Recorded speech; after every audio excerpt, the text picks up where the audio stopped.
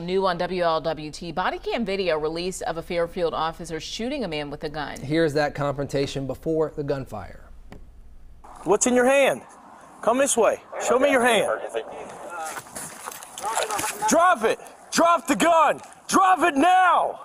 Drop the gun. It appears he has a gun in his hand. Come on. Drop it.